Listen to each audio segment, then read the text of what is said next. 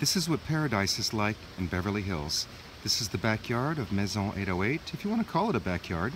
It's almost 1.7 acres with a beautiful pool, waterfall, slide for the kids, this championship croquet lawn that's enormous, the sunken tennis court behind, the beautiful pergola, and the 2 detached guest houses. And of course, don't forget the train house. That's 1.7 acres in the heart of the city at Maison 808.